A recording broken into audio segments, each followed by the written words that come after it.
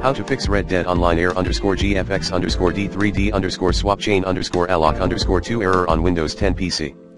Here are some steps that would help fix Red Dead Online error _GFX D3D swapchain alloc 2 error on Windows 10 PC.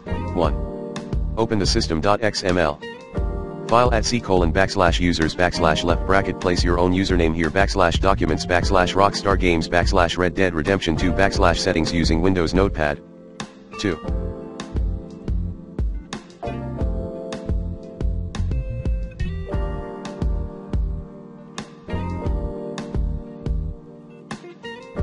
Locate API kset and gapi _fukin/API in the above mentioned system.xml. 3. Replace fukin in the highlighted line with DX12. Note, if it is DX12, replace it with fukin instead. Follow me. 4.